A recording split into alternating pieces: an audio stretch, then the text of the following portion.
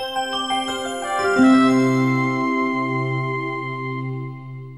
this is GP here from Career Launcher, and today we'll look at the QA section for CAT. And one of the things which I want to highlight, and which in fact I always say is, yeah, jugaad lagao. Don't rely too much on mathematics. Maths is important, it is essential. I am not saying it is not required. By end of the day, this is not what is going to get you through CAT. What is required is this particular thing called jugaad. Okay. Now let me try to explain why. Okay. First thing to remember, CAT is not like your board exams. In a board exams, out of syllabus is an exception. This is an exceptional thing. This does not happen normally. However, when it comes to papers like CAT, what syllabus? The right question to ask actually is, what syllabus are we talking about? There's hardly anything called syllabus. At least the exams don't tell you what the syllabus is. So what is required is we look at old papers and find out ki syllabus kya hai. So पहली चीज तो ये है कि syllabus का कोई अता पता नहीं होता in these papers, which is not the case as far as board exams are concerned.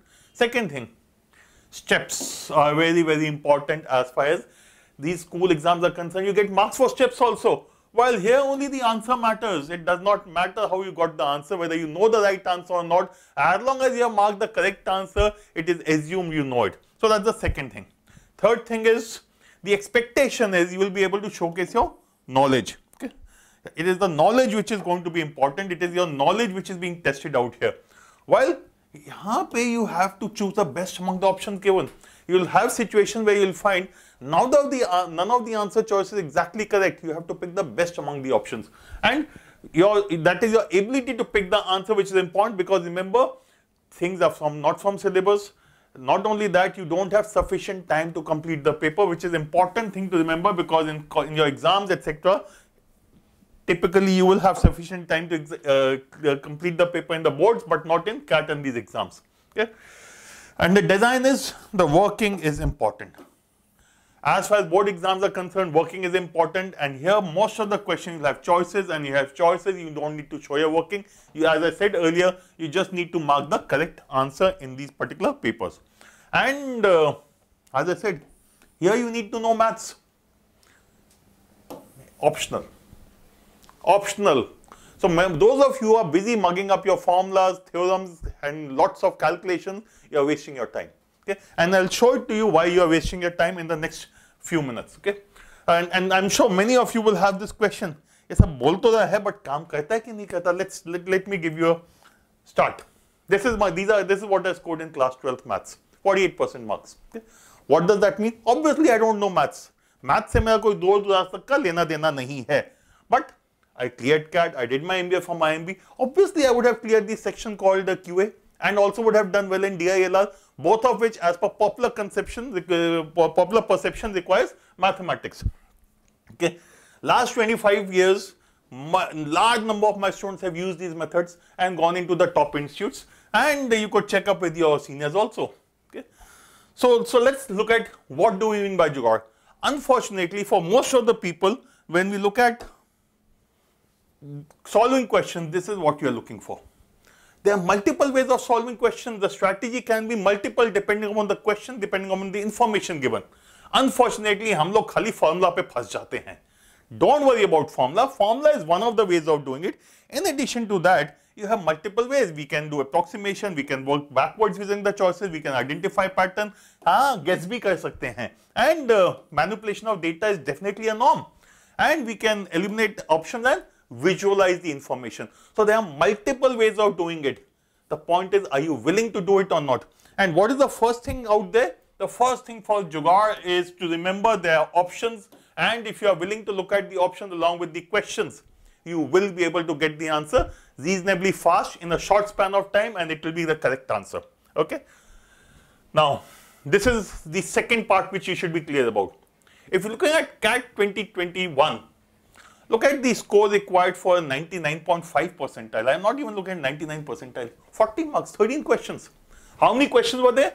22 questions. Out of 22, if you did 13 to 14 questions correctly, you would have got the score of 99.5 percentile. And what does that mean? It means you don't need to do all the 22 questions. 15 kar lo bahut hai. Which gives you about 2.5, maybe 3 minutes, about 3 minutes to a question. Less than 3 minutes actually. So if you have 3 minutes approximately per question, why do you need to worry about every other question which is there? And if there are a couple of questions which are high funda mathematics, maybe you can afford to leave them also, because there are ample number of easy questions available, and that is what you need to be focusing on. Okay. Okay. So let's try to understand ये कैसे किया जाता है. Okay. Principles देखते हैं और हर principle के साथ हम एक सवाल लेके चलेंगे. Okay. First question. Okay.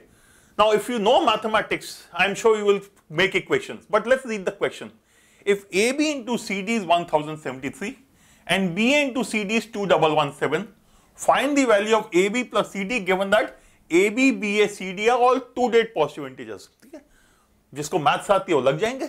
वो क्या करेंगे? They will say this is 10A plus B and they will create into 10C plus G is equal to 1073. Very good. Similarly, you will create an equation out of this which says 10B plus A into 10C plus G is equal to 2117. दो equation, 4 variable, time बर्बाद करेंगे, leave the question, move on, isn't it? Some will be slightly more smarter and they will try to factorize 2117 and 1073. दोनों के factor लिखेंगे and the common factor is going to be obviously CD. The common factor is going to be CD. You can get it. But 2117 and 1073 are definitely not convenient numbers. So यार भैया factorization में भी time तो लगेगा. क्या करना चाहिए है? Please look at these two numbers. They are odd numbers. Okay. Okay. If 1073 is odd, what can you say about AB and CD? Can I not say this has to be also odd and this also should be odd? Why? अगर product odd है, then the numbers have to be odd. Even if one of them was even, the product would have been even. So first I have been able to, looking at the question itself, establish that both AB as well as CD are odd. And what is the sum of two odd numbers? If you add two odd numbers, you will only get an even number. What does that mean? My answer has to be even. If my answer has to be even, choice 4 is wrong, choice 3 is wrong, choice 2 is wrong, this is the answer. Okay. What maths did you need for this? Odd even ka pada tha, 3rd class, 2nd class, 4th class, I don't remember when. But that is what you had studied. Okay. So when you're looking at question, please look at the choices. Choices give you lots of information. If you are not going to look at that particular information, obviously you will struggle in the paper. Okay. So that's the first thing. Look at the question, read the choices, get information from there. You could have also done the question faster by looking at the unit digit. Let me take a second thing, because I am sure koi na koi utke bolega. But if there were two questions, two choices which had even number, okay, then what? Okay, koi baat nahi, dekh lete hain. If AB into CD is 1073, what can you say about B and D? It can be 1 into 3 or 3 into 1. Or only then you will get a product ending with 3. What else is possible? 7 into 9 and 9 into 7. Again, 9 7 is 63. Unit digit will be 3 in both the cases. So what will be the unit digit of the sum? Then the unit digit of the sum in this particular case is going to be 3 plus 1, 4. And unit digit out here is going to be 6. Your answer can be either 64 or 66. 66 becomes the correct answer. So I hope this establishes one basic principle for you, that choices are important. Agla sawal. Maximum value of this expression where x lies between -1 and 4. Very good. What will most people do? Start differentiating. Some will convert this into a perfect square plus something or minus something, and आधे लोग तो mod लेके भाग जाएंगे. What should we do? X की value दी है ना, substitute करो. What value of x should you substitute? Start with the most convenient value. Which is the most convenient value? X equal to 0. So if I say x is equal to 0, what is the value of this expression going to be? 0 plus 0, 30. 30. अगर x equal to 0 पे 30 है, can I say the maximum value has to be either greater than or equal to 30? Maximum value 30 से कम तो नहीं हो सकती ना. Your answer has to be definitely either 30 or more than 30, which means choice 4 is wrong. What is 93 by 4? Half of 93 is about 46. Half of 46 is 23. ये भी 30 से कम है, ये भी गलत होगी. Two choices we have eliminated by just putting x equal to 0. What next step? Take another value. Okay, let's take x equal to 1. X equal to 1, what do you get? 30 plus 9 minus 3, 36. That means now I will say the maximum value should be greater than or equal to 36. This goes away. That means 30 cannot be the answer. The remaining choice is the answer. I did not calculate the answer. I eliminated 3 incorrect options. Remember I said elimination of options? I eliminated 3 incorrect options and जो बचा उसको mark कर दिया. That is the way you do CAT. You don't do by solving those stupid equations. Okay. Next question. Inequalities. This is an area where most students struggle. एक तो algebra वैसे ही नहीं समझ आता x, y, z के चक्कर में. Then you have these greater than equal to, and with this question power भी fraction में डाल दी. कोई बात नहीं.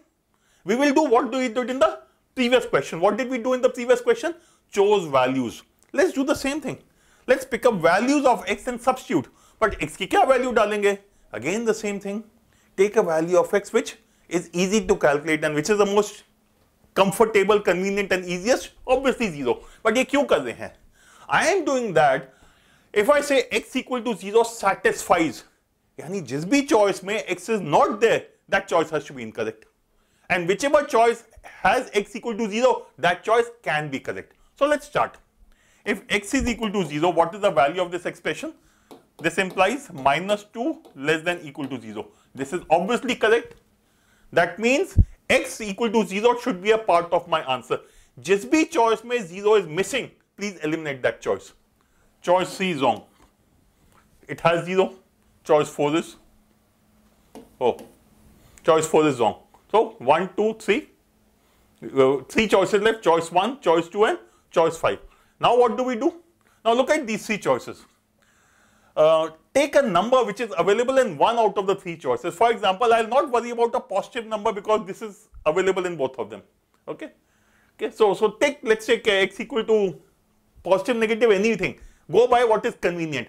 So what will be a convenient number here? Look at the expression 2 by 3, 1 by 3. What does that mean? Take a value of x which is a perfect cube. Perfect cube क्या क्या है इसमें हमारे पास? The perfect cubes x are 1 and 8. So these are the values I will want to look at. Okay. So if I take x equal to 1, what do I get? 1 plus 1, 2 minus 2.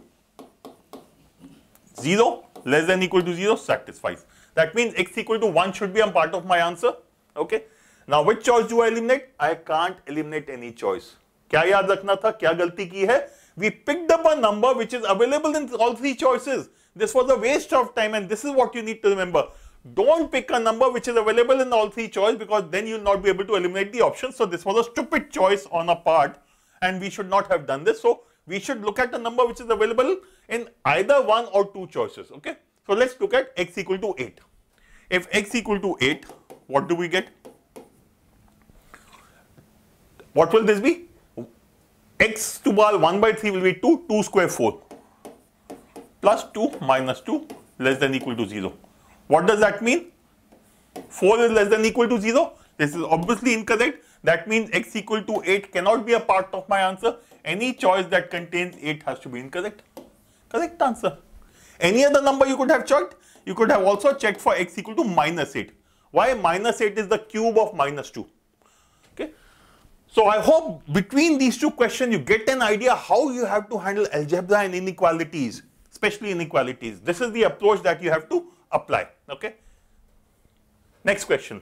ये algebra चल रहा है, यही चीजें तंग करती हैं and inequalities in let's say what is it called?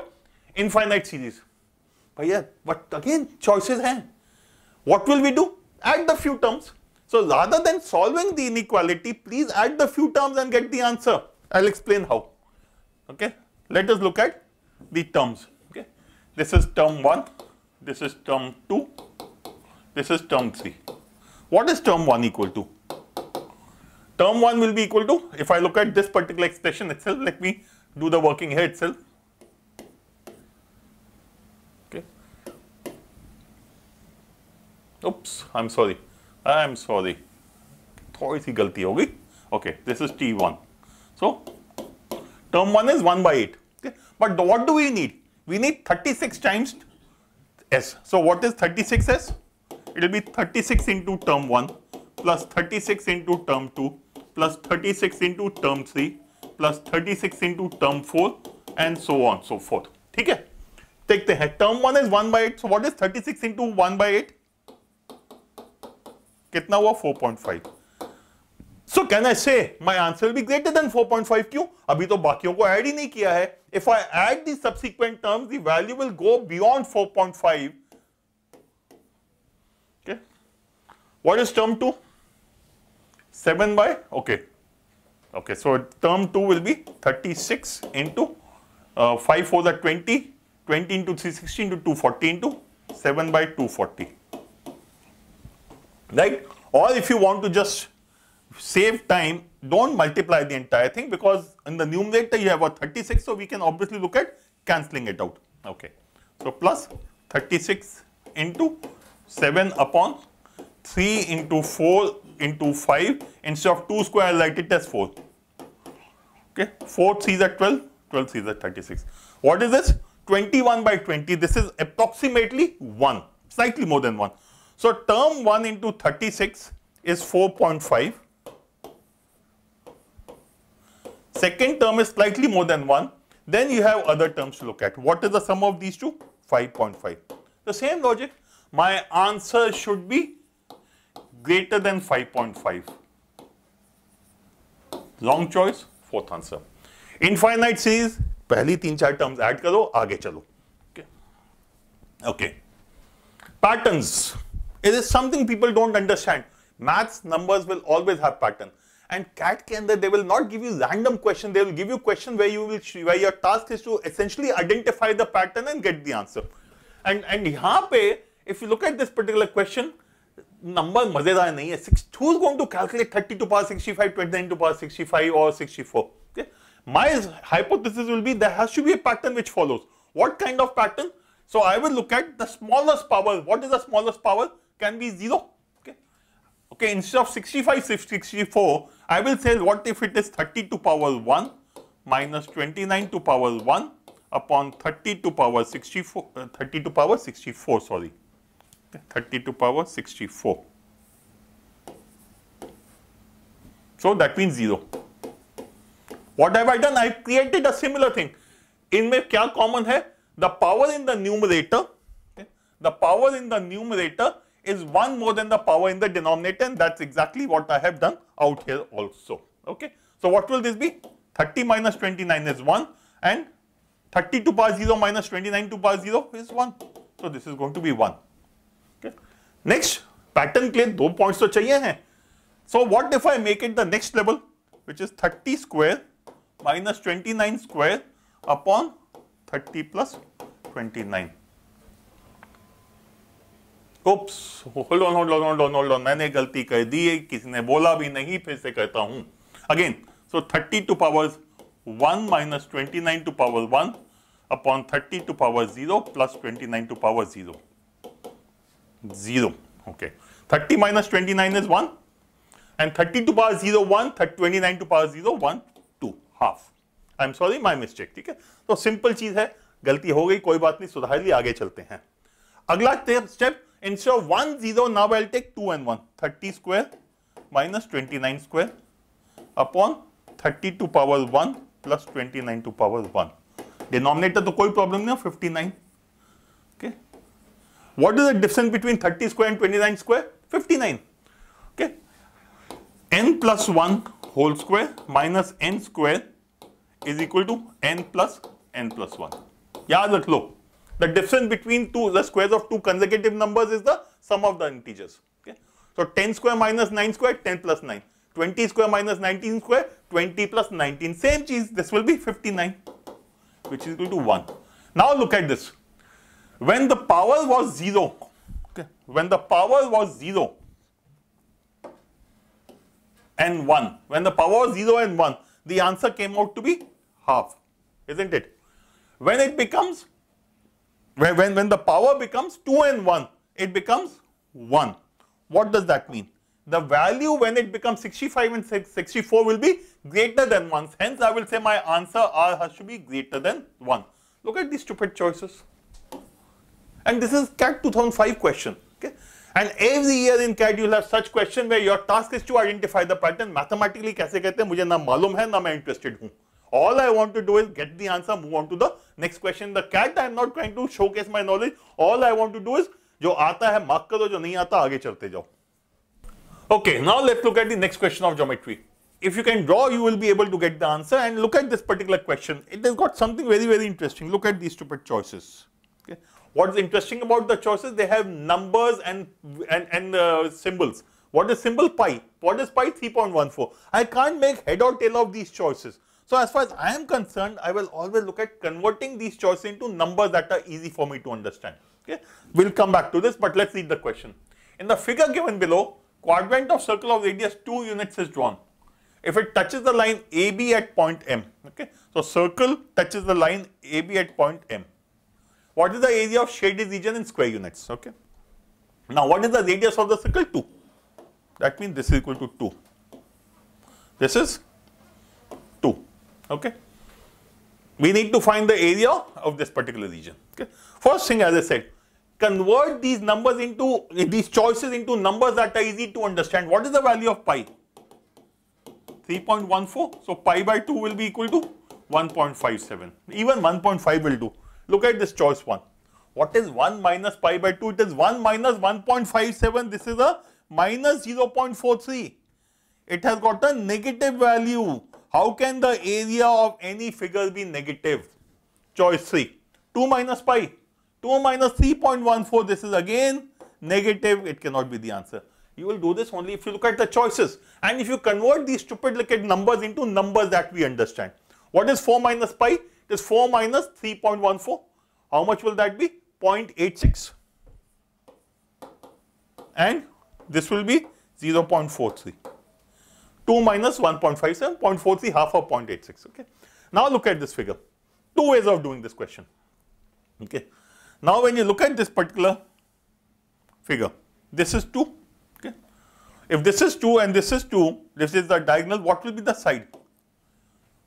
Okay. This is root 2, root 2. So obviously this is going to be root 2 and root 2. What is the area of this square? Look at the area of the square. Area of the square will be root 2 into root 2, which is 2. What can you say about this? Just compare it with the figure, with the value of the area of this square is equal to area of the square is equal to 2. What can you say about this? Half, less than half, 1/4 of half. Approximately what number will you look at? After all, the figure is to scale. Why am I saying figure is to scale? Please use your rough sheet, measure this. Measure this, both of them are equal. This is equal to this. The figure is to scale. I don't have to worry about anything. So the straight away thing I will say is the area of this square is 2. This is definitely less than half. In fact, this is something around 1/4. If it is around 1/4, this should be the answer. Another way to look at this question would be to say, okay, what is the area of this particular quadrant? Okay. The radius is 2, isn't it? The radius is 2. So what will be the area of this quadrant? It will be 1 by 4 into pi r square, 1/4 of the circle, into pi into 2 square. It is equal to pi. So what is my answer going to be? The answer will be area of triangle minus triangle AOB. Area of triangle AOB minus area of this quadrant, which is 4, divided by 2, isn't it? Not 4, this was pi, I am sorry. Minus pi divided by 2, isn't it? So the answer is going to be area of this minus area of this divided by 2. So which will be area of triangle by 2 minus pi by 2. Which choice has pi by 2? Choice 4. So it is telling me this is the answer. Why will I waste my time on 4 minus pi? Okay. Another interesting question of geometry, where again people end up wasting lots of time doing calculations. Okay. Square is inscribed inside a circle and the circle inside a regular octagon. Okay. So this is square inside a circle, circle inside a regular octagon.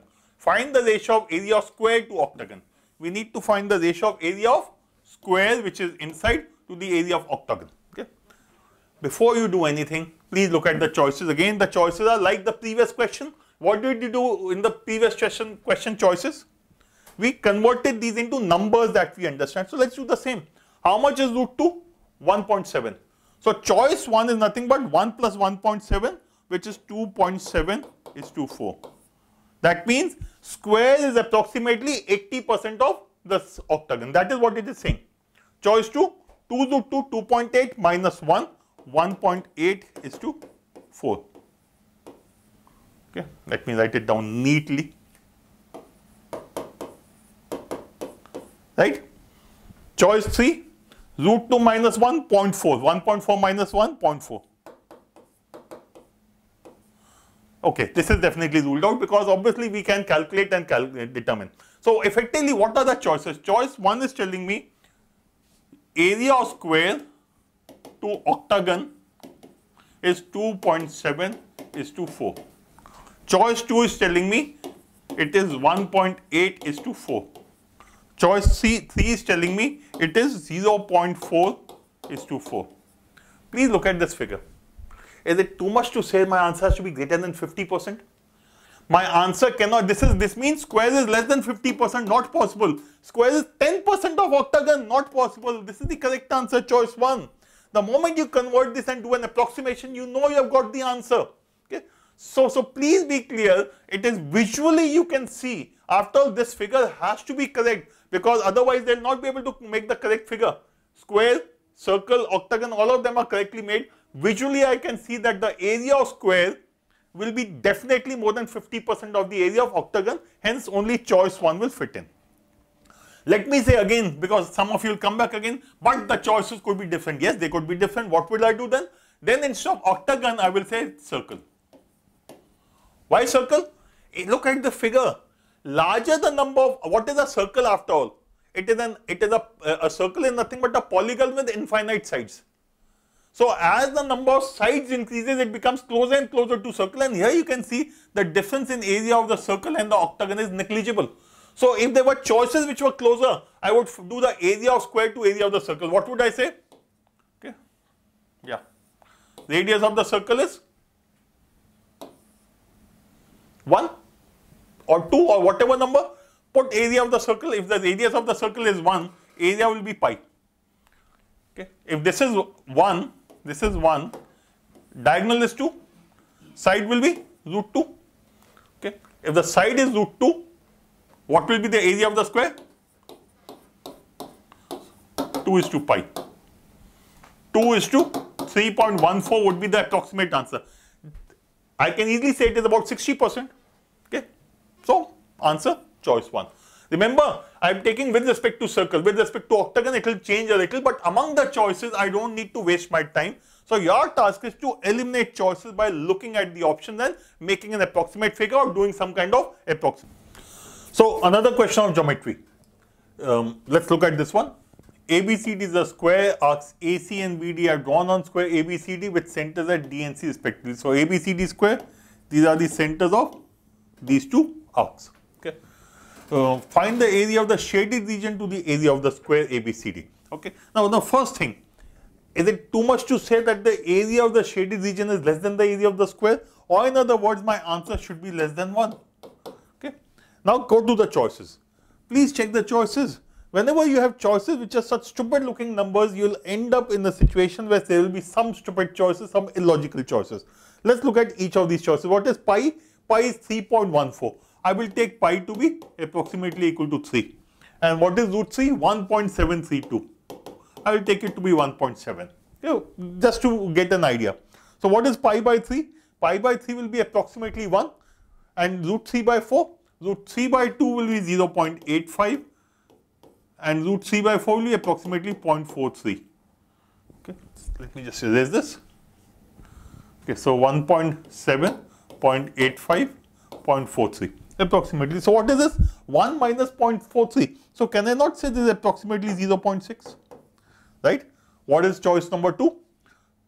Pi is approximately 3. So 2 minus root 3 by 4. How much is 2 minus root 3 by 4? Root 3 by 4 is 0.43. So can I not say this is approximately 1.6? How can the area of the shaded region be more than the area of the square? This means it is 160%. Wrong choice. Choice third. 9 by 2 is 4.5. So this is 4.5. 4.5 minus root 3 by 2. Let's take it 0.1 only. Okay. Let's take that as 4.5 minus 1. This is approximately 3.5. 3.5 means area is 350%. Not possible at all. And choice 4. Pi by 3 is 1.85. Let's say this is about 0.2. Okay. Now please look at this figure. What if I draw the diagonals from AC to A and C and BD? This will this not be 25% or 0.25 of the total? So my answer should be greater than 0.25, hence this is wrong, this is the correct answer. If you look at the figure carefully, visual inspection will give you an answer all the time. Not all the time, most of the time. Now you could have also done something slightly different. Is this not an equilateral triangle? If the side of the square is 1, that means it is an equilateral triangle of side 1. What is the area of equilateral triangle? Root 3 by 4 into side square. What is root 3 by 4? 0.43. Okay. So my answer should be greater than 0.43 because I have not looked at this. Again, you will get the same answer. So my point is that if you are willing to look at the figures, you will start getting the answer directly. Okay. Now, let's look at this particular question. Ugly looking question, but yes, can be handled. X equal to under root 4 plus under root 4 minus and so on so forth, infinite series. Okay. Now I'll break this question into two parts. First thing, look at, just ignore this. If I ignore this, can I say this is under root 4? Or x shows it is coming out to be under root 4? But I have more terms to add. That means I can say based on this, x has to be greater than under root 4, which is equal to 2. Okay. Okay. X has to be greater than under root 4, which is 2. So x has to be greater than 2 because after this term, some more terms will get added. So very, very clear, and answer needs to be greater than under root 4. And now take another case. After the second term, there is a minus and then things are getting removed. So ignore this. Now, what do we have here? Can I not say after this something is getting subtracted? So this is the maximum value of this expression. So I can say x should be less than under root 4 plus under root 4. How much is this? Under root 6. How much is under root 6? Very simple. 2.5 square or 25 square, 625, so 6.25. And 2.4 square, what is 24 square? 5.576, so this becomes 5.76. So can I say this is approximately 2.45. So I would straight away say my answer has to be between 2 and 2.45 approximately. Okay. Now let's look at the choices. Obviously wrong choice. This is definitely going to be more than 3 square. So wrong answer. So we are left with two choices. How much is under root 13? Again, look at numbers ending at 5. They are very useful for calculating the squares. What is 35 square? 1225. That means 3.5 square should be, oh, I'm making a mistake. Okay. 3.5 square will be 12.25. So can I say under root 13 approximately should be about 3.6, 3.7? Take any number, does not matter. What is this going to be? 3.7 minus 1, 2.7 divide by 2. This is going to be about 1.35. My answer has to be greater than 2, less than 2.45. This does not lie within the range, wrong answer. Similarly, what about this? 2.7 plus 1? 3.7 plus 1, 4.7 by 2, 2.35. It lies within the range, correct answer. So you don't have to form equation, look at the upper and the lower limit and you will end up with the correct answer. Graphs are something which people are most of the time very, very uncomfortable with. So let's try to understand how to do graphs. The rule is simple, substitute, find the points and eliminate choices. Let's look at the first question, this particular question. Y equal to twice of mod x plus thrice of gent x. Simple, put the value of x. So if x is equal to 0, what is the value of y? 0 plus 0? 0, 0 should be a point available on the graph. 0, 0 is missing here, hence choice 3 is wrong. Choice 3 is wrong, so I will not worry about it. 0, 0 is available in the other 3 choices, so we will retain them. Next, take x equal to 1. If x is equal to 1, what is y equal to? 2 plus 3, 5. X equal to 1, y should be 5. At x equal to 1, 5 is available. X equal to 1, 5 is available. X equal to 1, choice 4 is wrong because at x equal to 1, we don't have value of y. Or it's in the negative side. So choice 3 and 4 are out. Now look at these two graphs. Both of them are identical on the positive side of x-axis. So take a negative value. X equal to minus 1, what will that be?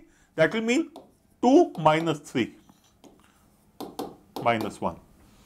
If x is minus 1, y should be minus 1. X is minus 1, y is minus 1. X is minus 1, y is going down somewhere. x is minus 1 is somewhere down. Okay. So that means this particular choice is going to be wrong. Correct answer, choice 1. Okay. So remember, graphs means substitution of values, nothing else. Okay. Interesting question of time, speed, distance. It tells you that if you are not willing to put in lot of effort in terms of calculation, you will get the answer faster. Okay. Let's look at this one. Sprinter starts running on a circular path of radius r meters. Her average speed in meters per minute is pi r during the first 30 seconds, pi r by 2 during the next 1 minute, pi r by 4 during the next 2 minutes, pi r by 8 during the next 4 minutes, and so on and so forth. What is the time taken for the nth round to that of the previous round? We want to find the time taken for nth round divided by time taken for n minus 1 round. I am not going to do the general case. I will say find out the time taken for the second round divided by the time taken for the first round. That is what I need to do. So I don't need to do the entire tamasha. I am only looking at second round time divided by the first round time. To make my calculations, what will I do? R equal to 1. Okay. So if r is equal to 1, what is the circumference equal to? Circumference is 2 pi r, so 2 pi. So the distance is going to be 2 pi, or circumference or the track length is 2 pi. Okay.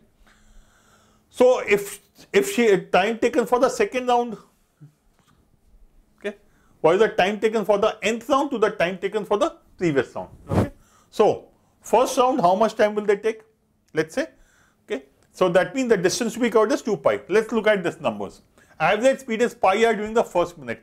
So what does it do? Not 30 seconds. So let me say speed, okay, and time. Speed is pi in the first 30 seconds. Okay, and then it is pi r by 2 during the next 1 minute. It is pi by 2 in the next 60 seconds. It is, then we have pi by 4 during the next 2 minutes, so 120 seconds. Then it is pi by 8 in the next 240 seconds. You can see the pattern already. Okay.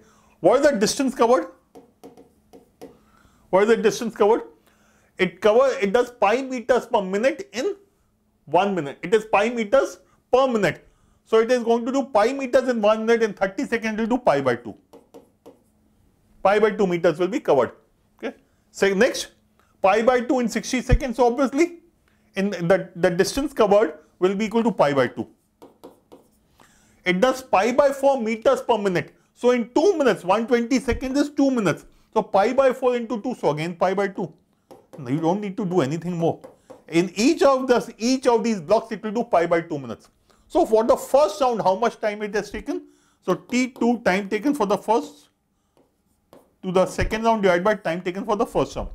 First round, time taken will be 30 plus 60 plus 120 plus 240.